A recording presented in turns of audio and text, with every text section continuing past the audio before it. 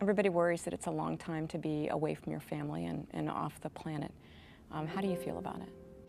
Well, it is a long time, and it's something that part of it I am not looking forward to. But I'm not the only person, I'm not the first astronaut to have left to leave children and a spouse, and I'm not the first person in other careers. We have military families that every day are leaving their families to go to places that I wouldn't want to go, and they have to leave their children behind, and sometimes they don't know how long it's going to be. We know it's going to be a 6-month time on space station. A lot of these people don't know how long it will be. They don't know the outcome of their trip. And so it's certainly not heroic for me to be leaving my family. People do it all the time.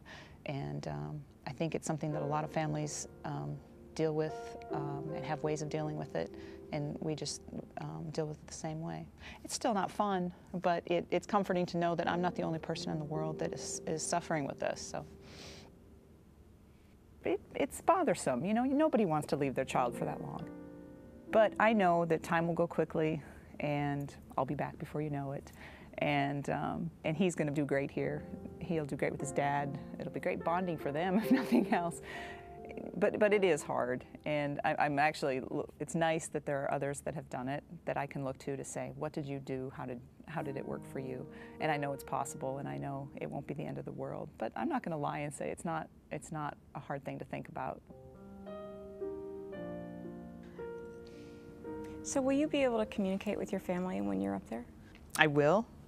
The IP phone, as long as we have the KU band antenna coverage, I'm hoping that every day, I don't know if that's unrealistic or not, but every day, call to my husband at least.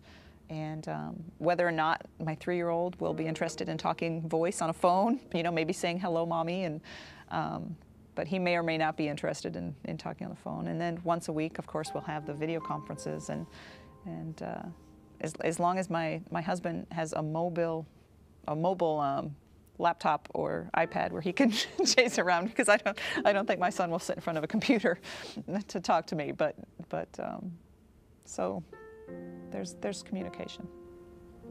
What kinds of things do you think you'd show him, like on those video conferences?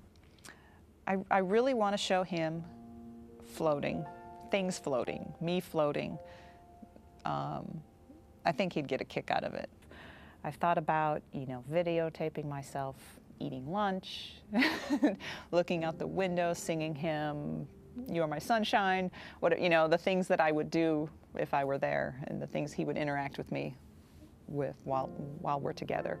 And so if I can find an efficient method of getting a video done every day, every other day, however many times, whatever makes sense at the time once I get there, and then downlink them and get them to him, I think he would really like that. And it would make me feel good too. And it's a nice keepsake then when the mission is done.